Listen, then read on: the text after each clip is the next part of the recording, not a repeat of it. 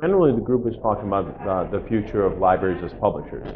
And the role I see for a community college is maybe not so much in the publishing game, but maybe offering some sort of support services. And I had some catalogers that helped with creating metadata schemes for a lot of the content that was created.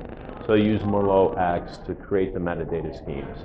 And essentially they catalog the books so that they're easily findable, because that's one of the hardest things with OER is locating it. At least that's what the research is stating, and all the faculty complain about it. That's what they tell me. Okay. They can't find it. Well, it is. I think for a long time, libraries have always been about their collections. And we have to move away from the idea that the library is just about a collection. We go out and we buy so much content. I think we have to start thinking of different ways that we can envision that we use our operational budgets. I don't necessarily agree with the idea of buying books just simply because it's been part of the book budget for so long. I think we really allocate those funds and maybe purchase equipment like a camera or a microphone or maybe even an iPad. And then we take maybe some of our electronic resource money, we reallocate it towards chairs and tables and whatnot. And then, there's always the need to find a good grant writer and bring them in and help them to create a strategy when applying for some of the federal and state money that's available. The one thing is once it's created, oftentimes scholars just put it up on the web and then it's, catch as catch can. Hopefully somebody discovers it. Monroe X is an attempt to create some sort of like a framework for people to create metadata and to create some sort of like a cataloging structure, if it would, so that the material is easy to find and to discover. But another good example is probably OER Commons. Excuse me. They use like a tagging element, like a Foxomony, in order to discover content. But it's not really easy. I mean, nobody's really done a perfect job with it. And this is where catalogers come in and add value, because they know what's needed to allow this to happen. I think maybe less stacks of books, but I don't think the end of books altogether. I think libraries that have moved towards the no book model, I'm beginning to regret that, because I still think people tend to gravitate towards text-based. And that's okay. I mean, this is how we were raised, right? I mean, when we got our first books, they were board books, and they worked fine. We turned from one page to another, and it was an old technology that worked just fine. So I think that the book itself still will hold value and it has a place inside the library. But the way you get the book is changing. So we used to go to vendors and pay $45 for one copy of, whatever it was, or even more. I mean, we can use Amazon now or interlibrary loan services to exchange resources between libraries. That's the exciting part. So we don't have to allocate big spaces to our books. We can maybe just allocate smaller spaces for the books and then make it easier for our students and faculty to access collections that maybe not necessarily within our space, they can be anywhere, and then bring those materials in. Right, it hasn't been traditionally. I mean, traditionally, like I said before, we've been just the people that held on to the content, But now we can create it. I mean, I think libraries started years ago with like multimedia suites. And we started looking at how we can start offering multimedia services. And then we started loading out equipment, like cameras and laptops and iPads and whatnot. And what students did with it, we weren't too concerned with, or even what faculty did with it. We just wanted to be able to provide that service. But now what we're seeing is that they're taking the equipment, or they're taking our services, our spaces, and doing something that we maybe didn't necessarily envision when we first offered them. So when they create content, or they create video content, for example, they can create this content and then share it openly. So now it becomes a body of work that isn't finalized, right? It's never a finished product. It's something that somebody can walk into or come to and remix it, revise it so it's their own. And the library just provides the space and the facility, and also provides maybe a culture of freedom. So it lets people come in and experiment and allows people to come in and feel safe in that experimentation. Because when you're learning, sometimes you have to fail. And I think that if you're going to fail in your learning, fail in the library. Sure, I think that's the big role for libraries as well, is helping faculty and staff, instructional designers, and IT professionals to locate a lot of this open content. I mean, libraries have always been in the content game.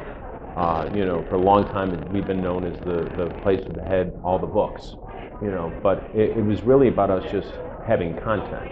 And we're able now to help people locate a lot of that information that's out there on the web.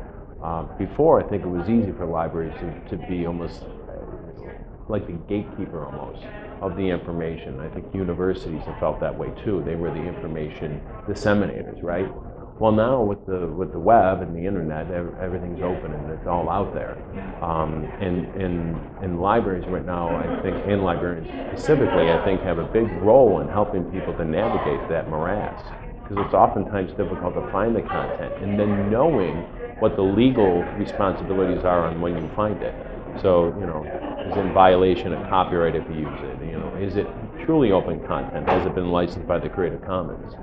So, and this is the role of the libraries. And then librarians also can help faculty who create open content walk them through the process of licensing it, using Creative Commons. Well, I think that's the role the libraries always had. If you think of it in academic terms, we've always been the heart of the campus, right? The intellectual heart of the campus. And I think over the last 10, 15, maybe 20 years, not all libraries have maintained that. And for a long time, they've looked at the institution as being responsible for that. But I would argue that it's actually been the library's responsibility for it. I think we need to go out, and we don't necessarily have to advocate and tell people this is what we are. We just have to build it. And then people will discover that that's what we are. I always say to my staff, the first thing I want to do with the library is make it the place everybody wants to come. And then next, build it as the place that everybody has to be at, right? Because you want to bring the administrators in so that they can see the change that's taking place on campus. And you want your faculty to come in so they can see what the future of education could potentially look like, and allow them to maybe add voice into our spaces, add voice into our collections, and know that it's a safe place for them to come and to start to uncover and discover what their future as an educator is. I've had great success in dealing with our faculty development and our teaching creativity centers that we have on our campuses. Instructional designers are amazing partners because they get it. If anybody has deeper impact on courses than instructional designers, I like to find out who they are, because instructional designers seem to touch every single course. And then also you find the faculty that are always willing to push the envelope, and then you empower them. You have them come in and you have them come into your space and have them make some decisions on what you do inside that space. Let them be the voice. I'm a big advocate of changing our formal and informal learning spaces. So, we have our traditional library classrooms. I say build those as if they're state-of-the-art that nobody's ever seen before. It's like a magnet that draws people in. And then our informal spaces where our students and faculty congregate sometimes together. Build those spaces so that they're flexible and they're open and they can always change. And it's an inviting atmosphere that the library can become.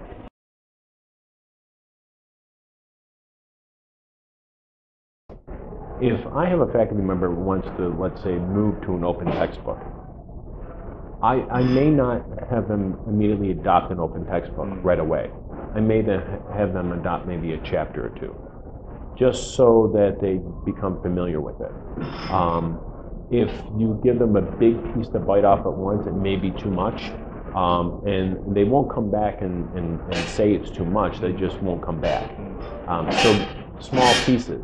And then once they start seeing the value and watching how their students really engage with the open content, and that's the exciting part, is how students are engaging with the open content. They're just feeling more connected to it.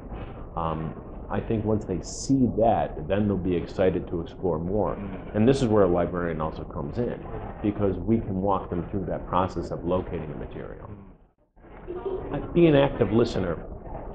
If you listen to the faculty, they'll tell you what they're looking for. They may not be explicit about it, especially with open content. I've noticed with faculty, they're not even sure what questions to ask. So if you just listen to them and then provide them with the guidance, and maybe provide them with a couple of resources, and let them be your prophets. You know, the early adopters, let them be the prophets that carry the message. You know, I think that faculty that find themselves inside the library are there for a reason. And I think we have to listen to what they're saying, because we think we know what our students want. We always think we know what our faculty want, but I think we have to change our ideas of what that really means.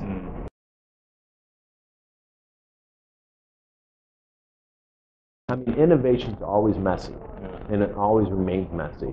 And that can be chaotic at times, but at the same time, it's exciting. So, you know, it does get chaotic at times because it gets a little loud. People are unsure what tomorrow is going to bring. But, you know, occasionally buy the staff a cup of coffee or maybe have an ice cream social. Well, in each library will be different. I mean, some people, it starts with the library director. They, you know, find somebody on their staff to say, you know, they find somebody on their staff and they say to them, go and investigate OER. Or they find somebody on the staff who approaches them and says, hey, this is something that I'm very interested in. And if the director is open enough, they'll let that individual go out and explore. So I don't think it's just one particular type of librarian. It's whoever finds themselves there. And once they find themselves there, it's like throwing a pebble in a still body of water. It's just like a ripple effect. Because once the librarian starts introducing the idea of open to the rest of the library staff, it almost becomes like a natural fit. Because, you know, we're buying all this content, right? And it's so expensive. And we know we have a really poor return on investment. And what's crazy, especially in the SUNY system, is we have faculty that create the content and then we buy it back from the publisher, right? Well, now libraries, you know, we've always been advocates for open access. And when we start thinking about open educational resources, it doesn't have to just stay in the idea of like a textbook or a journal article.